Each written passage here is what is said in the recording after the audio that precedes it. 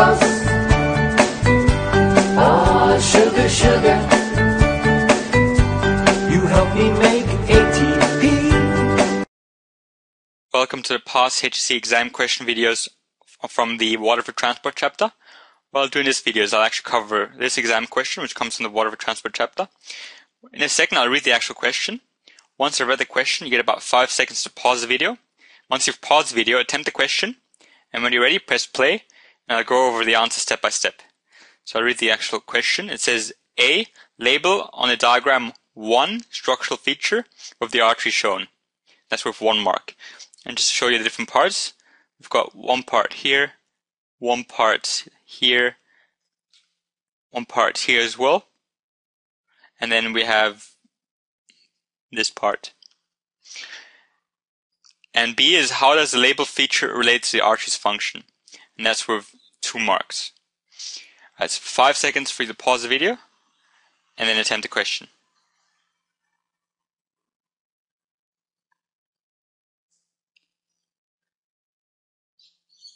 Right, welcome back.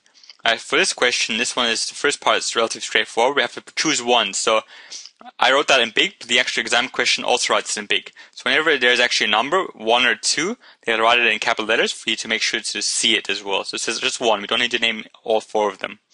So I'll take this part. I'll choose to talk about this part, which is the thick muscular wall. But then you could have also chosen the top part, which was the connective tissue. Connective tissue was that top part. That smallish part here, that was your elastic layer. Elastic layer, and the thing in the middle, we call that the lumen. That's where the blood passes through. Right, so you would have only had to label 1. I have labeled the thick muscular wall, and just labeling gets me that 1 mark, so it's worth 1 mark, and I get 1 mark for that. That's 1 out of 1.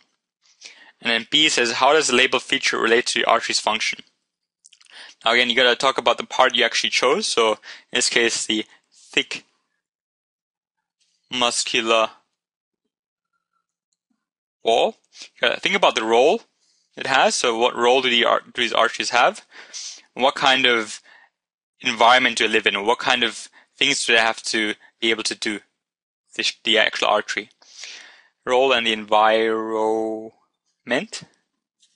So you have to think about that for your answer. And then what I just wrote is the arteries are responsible for carrying blood from the heart to the rest of the body. So that was one of its main functions. It has to be able to carry blood from the heart to the rest of the body, and has to do so under high pressure. That was an important part. So it has to do so under high pressure. So that was the role.